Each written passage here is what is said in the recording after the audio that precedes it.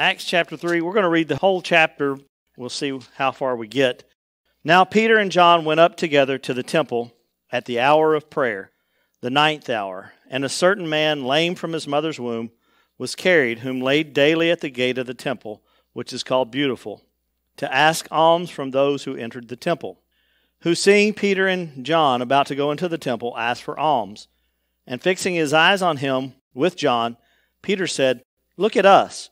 So he gave them his attention, expecting to receive something from them. Then Peter said, "Silver and gold I do not have, but what I do have I give you. In the name of Jesus Christ of Nazareth, rise up and walk."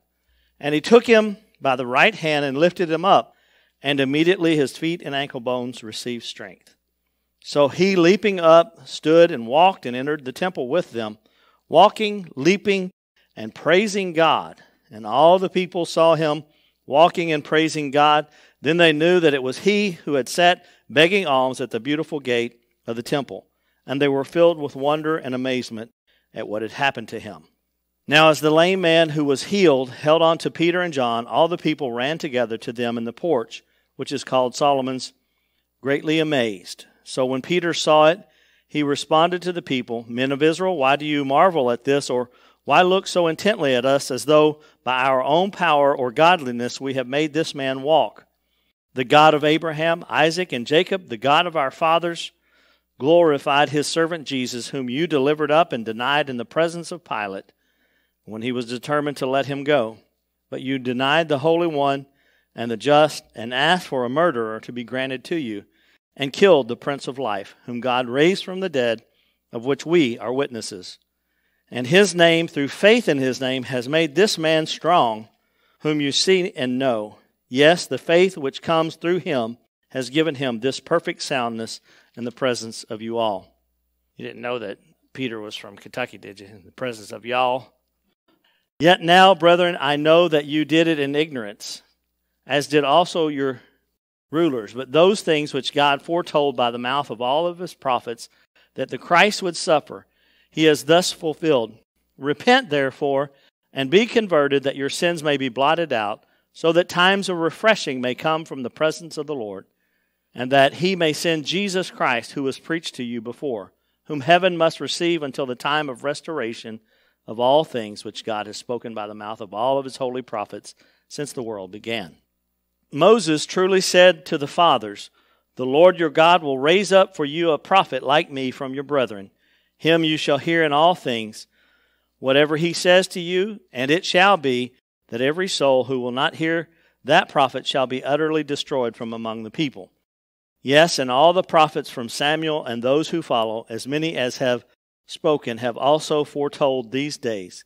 You are sons of the prophets and of the covenant which God made with our fathers, saying to Abraham, 'And in your seed all the families of the earth shall be blessed.' To you first God, having raised up his servant Jesus, sent him to bless you in turning away every one of you from your iniquities." Peter and John are on the way to the temple, and it says at the hour of prayer. The Jews observed really 3 times of prayer. In our time, it would have been 9 a.m., 3 p.m., and then in the evening just before sunset. So 3 times. And devout Jews would have done that, and even Gentiles who believed in God went to the temple at these times to pray. So they're on the way to the temple.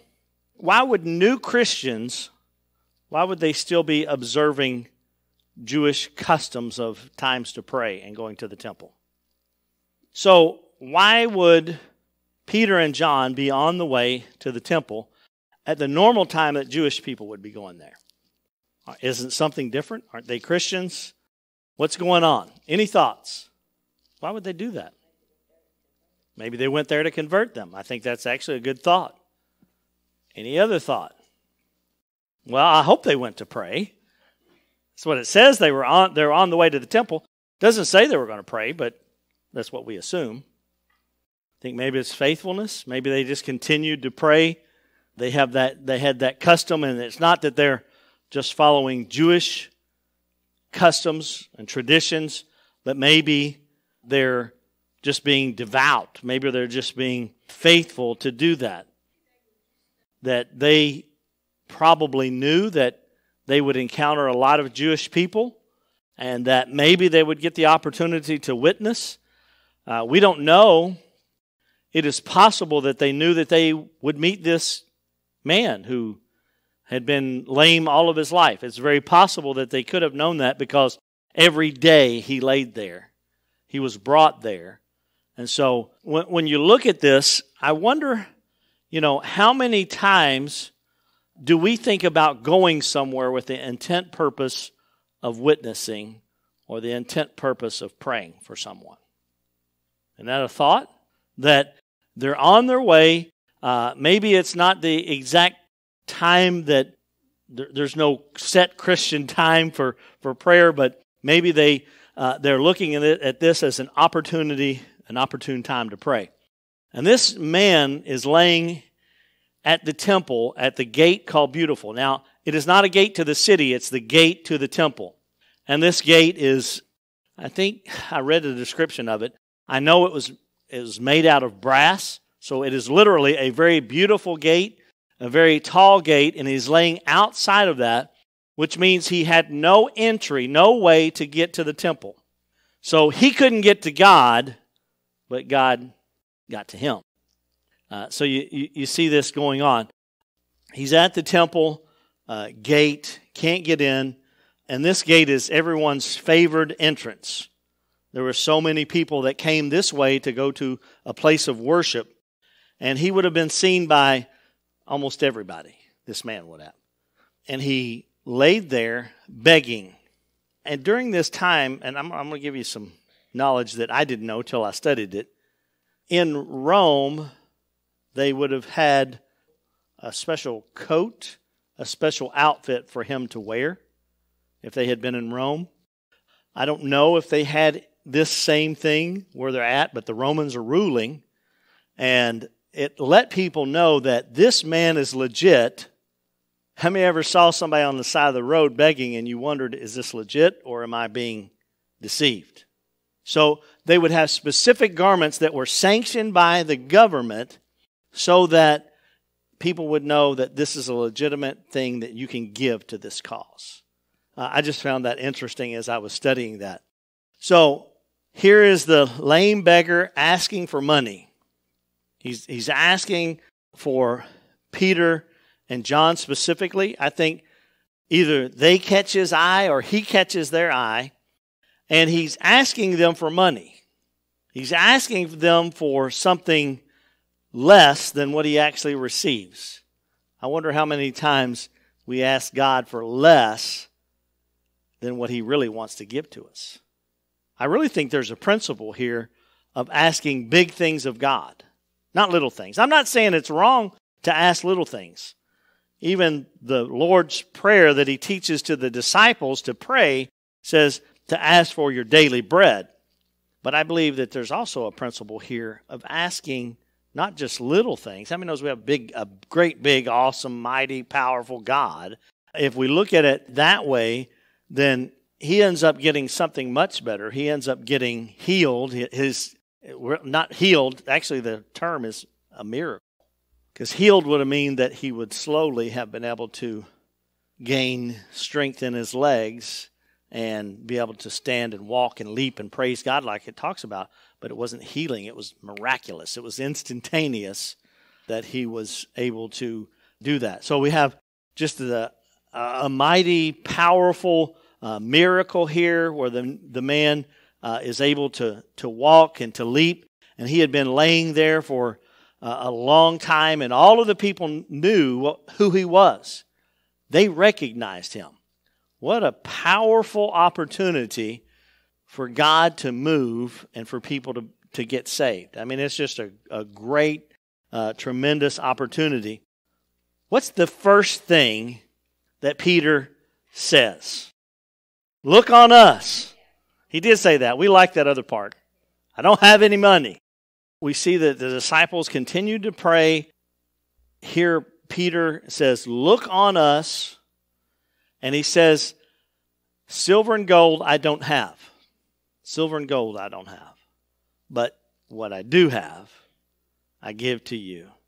Right? There was a story that I read this week. I thought it's a great illustration. And it is about actually a pope, a Catholic pope, and he's walking with a monk, and they're traveling, and this is during a time when the Catholic Church was at its peak. I mean, how many knows the Catholic Church is already a very powerful organization, and probably it is still one of the richest organizations in the world now, own property after property. And so this monk is walking with the Pope, and the Pope says, "We can no longer say silver and gold, have we not?" And the monk said, "Yes, and we can also no longer say, in the name of Jesus, rise up and walk." So what was missing was the power. They didn't have the power either, right? So I thought that was a great story. It'd be better for us not to have money, but to have the power to be able to speak life into somebody and to raise somebody up and then be able to walk. So many times we look at not having any money as just the worst thing that could possibly happen, but that's not what Peter and John thought about that, obviously. So they were able to give him something that was worth a whole lot more, and it was powerful. They said, "In the name of Jesus Christ of Nazareth, silver and gold I do not have, but what I do have I give you. In the name of Jesus Christ of Nazareth, rise up and walk." Now that's the declaration. You do this. Now look at the next thing that happens. "And he took him by the right hand and lifted him up." That was an action of faith. So Peter is saying, I don't have silver and gold, but what I do have is the power in the name of Jesus. And then instead of just saying that, how many knows that sometimes we say things, but we don't demonstrate the power of God? And so he reaches and begins to help the man to stand up. And so that's that statement of faith and that action of faith as he begins to lift him up out of that situation. Many times in the Bible, the right hand refers to authority. So they had the authority. You know, they're using that power and that authority, really, that Christ had given to them before even the outpouring of the Holy Spirit upon them, because they had gone out and healed and set people free from demons and all kinds of things like that, even before, by the example that Christ had given to them, even before. That right hand is always a symbol of authority. It does have significance in that. In the name of Jesus. They were very specific about the name of Jesus, weren't they? In the name of Jesus Christ of Nazareth. So they didn't want anybody to have any confusion about who this was. Why? Because the name Jesus was actually a very, I shouldn't say very, but it was a familiar name. There were other people named Jesus at that time. So they wanted to be very specific that it was in the power and the authority and the name of Jesus Christ and the one that they were witness to. You'll see that a little bit later on, that he had resurrected from the dead whenever we look at the sermon that Peter preaches. So what does the lame man do? He leaped, walked, praised God. I'm going to say he acted a little bit Pentecostal. What do you think about that? He got excited, wouldn't you? I mean, imagine. For decades, never able to walk, always had to be carried here. And what you knew was that you might get enough to just be able to eat. And so here this man is. He's healed. He's excited. And he knows who to praise. He knows to praise God because they have told him that it's in the name of Jesus and by that authority that this miracle is taking place. So he began to leap, jump around. And what was the reaction of the people? They were amazed. They were amazed. Why? Well, they did think that they had done it. But also it was just such a great miracle, right? Because they knew who this was. They knew it wasn't a fake. They knew that it wasn't something that was put on. They knew it wasn't, just something that was made up. So they were standing there in awe, and then what did they do? They ran to see what was going on. They went over to check out the situation. And then what did Peter, the good preacher, do? Started preaching. He used the opportunity. I want to stop right here. How many of us are presented with opportunities, but we don't use it? Do you realize you're a preacher? I'm not the only preacher in here. That we're all called to preach the Word of God and to witness. And so now I have a distinct call on my life, but you do too. We're all witnesses. We're all called to witness to people that they would be saved. Peter uses this opportunity and the audience that he had. I believe God gives us audience with people. And sometimes it is in a strange situation. How many ever got an opportunity to witness to somebody in just a kind of a strange situation or unique situation? Maybe it was even a bad situation. Maybe at a hospital, if you were visiting somebody, that you got to witness to somebody else. Anybody ever had that kind of situation happen in your life? Because God gives us audience, but sometimes I wonder, do we really recognize that? I have a little prayer that I like to pray, and I'd like to say I pray it 100% of the time. I'm not sure that I always do that, but I like to pray, God, give me divine encounters. And I could stop right there, and I would probably get divine encounters, but I also pray and help me to recognize them. Because I believe that almost daily, now I don't know that for you, but I believe almost daily that we get audience with people, and sometimes we just don't take advantage of that and begin to witness to people. And so he gains audience, and he capitalizes on the opportunity to share Jesus Christ with them. Colossians 5:4. So we're called on, a little further on, maybe in that same scripture, I think it is, called on us to be able to give that explanation, right, of our hope. That may be another scripture. But anyway, I think it's right in there. So we're also called on to be able to explain the reason why we have the hope that we have. So we're called on to take advantage of the opportunity. Now look at the message that Peter preaches. It's contained there in verses 11 through 19. When Peter saw it, he responded to the people, "Why do you marvel at this?" So what he instantaneously is doing is saying, this is not our miracle. We didn't do this. It's not something that we had the power to do. But he begins to say that it's the power of God. And he describes God. The very God that you serve, the God of Abraham, Isaac, Jacob, that is the God of our fathers, glorified who? Glorified Jesus. So if we're called to be witnesses, what are we witnesses of? Who Jesus is. Okay? So the first thing that we are witness of, and the first thing that Peter does here, is he tells who Jesus is. Because if you don't tell who Jesus is, first of all, they may think you're taking credit for it. But also, you got to get to the point. Who are we talking about here? If you're witnessing to somebody or preaching to someone, if you want to call it that way, then the first thing you have to do is tell them who Jesus is. It's important to get to that. It's important, and Peter does that. He tells who Jesus is, and then he begins to tell them how they had rejected him.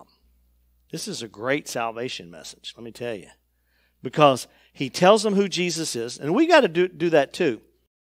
And even if you don't know enough, you feel like you don't know enough Scripture to share who Jesus is with somebody, it really doesn't take a whole lot.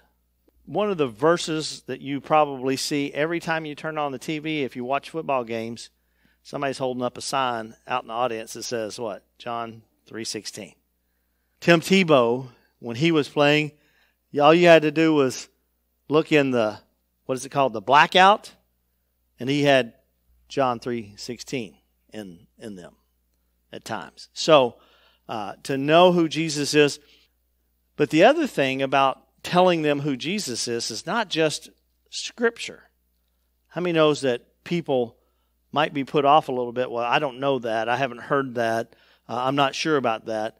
But when you begin to tell people who Jesus is based upon what he's done for you, then you've caught their attention.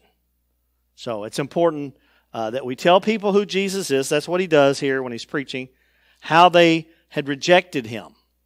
Man, he's confrontational.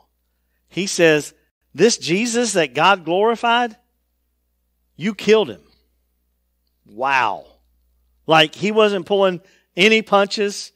He wasn't just stepping on their toes. He was saying, you're guilty. Right? You rejected him. He began to tell them how that they, when they rejected Jesus Christ, that it was a fatal decision. That they would die in their sins if they remained in that state. But he does go on to say, now I know you did it out of ignorance. He says you did it out of ignorance. Now, in our day, many times we call people ignorant, and it's taken more offensively than probably it should be. What does ignorant mean? Unlearned. You just don't know, right? You just don't know. It doesn't mean that you're stupid. It means that you're ignorant, that you're unlearned. You haven't heard about it. I mean, you can't know something if you haven't heard about it, right? And so here Peter's telling them that, we know that it was done in ignorance. So who is Jesus? How they had rejected them. The issue of rejecting Christ, which means if you don't change something, you'll die in your sins. Does that sound familiar to people? It's how you witness to somebody. Now, I wouldn't start with this. I knew someone who their technique of witnessing to someone was to just come out and tell people, you're going to die and go to hell. Well, that's not really effective. Not if that's the first thing you tell them. Right? First, you got to tell them who Jesus is, that they have rejected Christ if they're living in sin. Then you can tell them that it's fatal. I wouldn't say you're going to die and go to hell, but I would let them know that is something that they need to change, right? The last thing that Peter does is, what do they need to do to change the situation? Because everything up to this point is just informing them of the situation. Don't tell people about Jesus and that he forgives and that they're sinners, and then not give them an opportunity to make a change, to change the situation. Because they need to know that. What does he tell them they have to do? Repent. Anything else? Be converted. What does that mean? Changed. Converted from one way of thinking to another way of thinking. Converted from one lifestyle to another lifestyle, right? Repent is not just asking for forgiveness. It's literally, the word repent means a change of mind. When you look it up in their original language, that's what it means, a change of mind. So that means, how many knows when you change your mind that your actions follow that? Right? Or they should. Just do it, right? Change your mind, that's not the way to go, so I'm going this way, right? Change your ways as well, along with it. So repent and be converted, that your sins might be blotted out, so that times of refreshing may come from the presence of the Lord. It is through repentance that we're able to gain access to the presence of the Lord. It talks about refreshing, times of refreshing, so that you will have those in the presence of the Lord. So make sure those verses 11 through 19 are very important. Verse 13 says, you delivered him up. You had him put on trial. You had him taken to Jerusalem. It says you a whole lot in this. You did it. Why was that important? Yeah, and so that they know that they are guilty as well, right? And honestly, some of these people may very well could have been, because of the place that they're at, and the proximity to Jerusalem, all of that, some of them could have been the very people who cried out, "Crucify him." Now, they did it in ignorance, but they still did it, right? So they were responsible for it. Verse 13 tells us that. One thing I'll say, how many of you have traveled much? You go to different parts of the country, you will notice that some places are much more blunt than we are here. Have you ever traveled up north? Northeast, much more blunt typically than we are here. Extreme West Coast, much more blunt than we are here. Around here in the southern genteelness, sometimes we sugarcoat it like Betty's talking about. It's not that we're not telling the truth, but we're sure not direct with it. So have we compromised in that as a people? I say as a people of God. Now, we don't want to offend, obviously, but we also, sometimes by not telling people like it really is, then we could be guilty of kind of sugarcoating it, maybe compromising it a little bit, certainly not telling it like it ought to be told, the fullness of the way it ought to be said. Sometimes I think we're guilty of that, and maybe it is because preachers don't preach a whole lot like that anymore. You have to have love, and you can't, and it does a tone of voice, and you can say things that are very true to people in love, and they'll know it's in love. It depends on your character as well. You know, is this a person that is just being mean, or is this a person that cares? Many times when I'm preaching, I'll say, you know, you got a pastor that loves you, but I love you enough to tell you the truth. And so sometimes I wonder, I'm not building myself up in saying that, it's difficult to do that. I mean, I like to preach happy messages that everybody loves to hear and gets excited about, but whenever it comes to preaching about sin and the repercussions of sin, that's not always the easiest topic. He did do that. He did tell it like it was. But I would say that sometimes if we come across in an accusatory tone as if we're better than everybody else, then that could be very hard to take. But if you emphasize that we've all sinned, we've all come short, we've all now only difference between you and I, if you're a sinner, is that I've recognized that I need Christ, and I repented of my sins, and now He's washed me and made me different. It wasn't because of anything within me, right? So that accusatory type attitude, I guess you would call it, can make a difference. But we are called to preach and to teach and to, mostly I think when it comes to witnessing, Acts 1:8, again, that's the theme verse of the whole book. And it's not only the outline for the whole book, but it's what we're supposed to do. And it's through the power of the Holy Spirit that we're to be witnesses. And the Holy Spirit will give you the words to say. How many knows that to be true? So with somebody, a different person, you may just love on them and honey them and be real sweet because the Holy Spirit led you to do that. And you, through love, but I can tell you, not many times, but I have been led to say, you keep living like this, you're going to die and go to hell. And I don't want you to. I want to see you in heaven when I get there. Now, that's very blunt. It's very true, but it's very blunt, right? It depends upon the leading of the Holy Spirit and how you do that. And where the person is.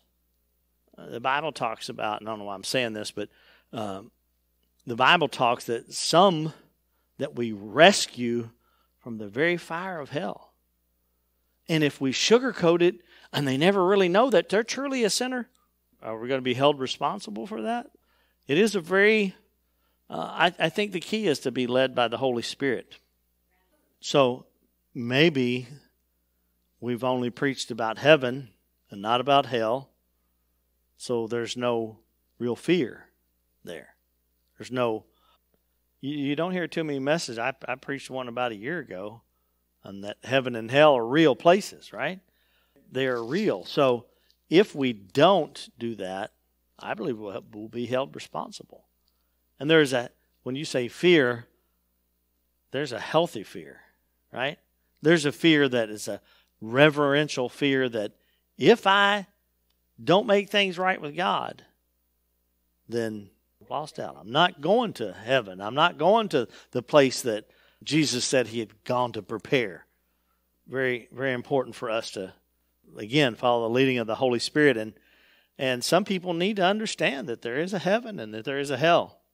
Verse 15, this is where Peter emphasizes that they and the religious leaders killed Jesus, and that God brought him back to life, and that the apostles were witnesses to that fact. One of the key words in Acts is witness. That's what the apostles were witnesses that Jesus had resurrected from the dead, that he had been on the cross, dead, buried, but rose again on the third day. Look at verse 16. And his name, through faith in his name, has made this man strong, whom you see and know. Yes, the faith which comes through him has given him this perfect soundness in the presence of you all. So Peter's saying, hey, I'm not receiving the glory for this. The healing of this lame man is because of Jesus and because of the name of Jesus. Through that power and that authority is how he was healed. Using the name of Jesus is not a magical thing. It's not magical, but it is about the authority that Christ has given to us. So it doesn't mean that every time we say in the name of Jesus that the Lord is going to do what we've asked for. I would really wish that he would, but it doesn't. It is in that power and that authority. And how many knows that God is sovereign?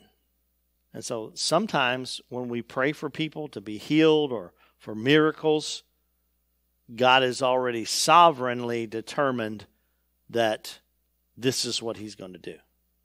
Whether it's to heal them or whether it's to heal them in a different way and take them to heaven, maybe if they're a Christian, and they ultimately get healed in a different way, the best way, because you don't ever get sick again, right? But the name of Jesus, even though we pray that way, and I think we should, it's still not a magical thing. It's not like saying abracadabra, because God is sovereign, right? So in that, we're praying for God's will when we say in the name of Jesus, for his will, his power, and his authority, not just because we've asked for it. It has to be done in faith. Look at verse 18 real quick. But those things which God foretold by the mouth of all of his prophets that Christ would suffer, he has thus fulfilled.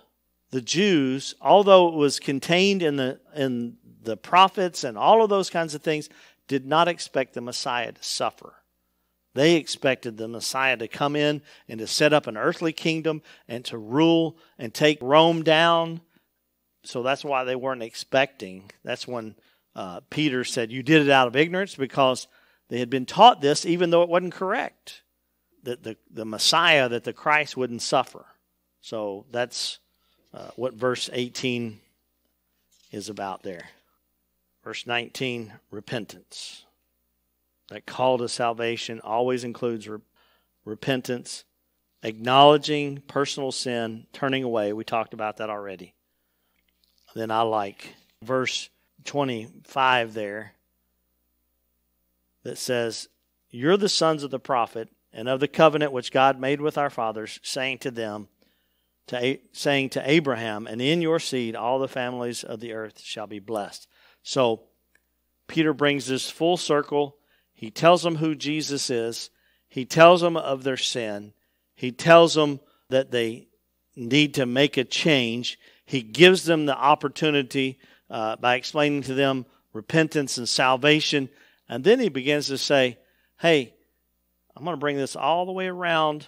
And now you are going to receive the blessings of God, which you thought you already had, but it comes through Jesus and not through being just a Jew. Absolutely, and we're instructed to pray. God was known to change his mind in the Old Testament. What I was really commenting on was that just saying in the name of Jesus is not a magical formula. God's still sovereign, and we don't change it, but God can change it, and he does react and respond to prayer when we pray, and responds to faith. You know, when I said in the Old Testament he would change his mind, how many remember that Moses several times actually said, God said, get out of the way, I'm going to kill them all. And Moses said, now God, if you do that, they're going to say that you couldn't lead these people to the promised land that you said you had for them, and that, essentially he's saying, God, everybody knows that you miraculously pulled all these people out of Egypt, and you have them on the way to the promised land, but if you kill them now, they're going to think God couldn't do that. And so it says that God repented, that he changed his mind, but it was as a result of prayer. It's interesting that it says that about God. Any other comment, question? That's about his will. Many times there are things that we do know is his will. We can know it's God's will to heal people, but he doesn't do it every time. So we can still say in the name of Jesus, not I hope it works, but God, it's still in your authority and your power. It's not about me asking for it. Although we're instructed to ask for it. Do we flow in that authority of God? Who really are we, in Christ? Look at your questions real quick. I think most of them we've answered. Some of them maybe not, because sometimes I don't emphasize everything that's in the questions there. So after Pentecost, did the disciples cease to visit the temple? No. They did not cease to do that. They continued to go at the hour of prayer.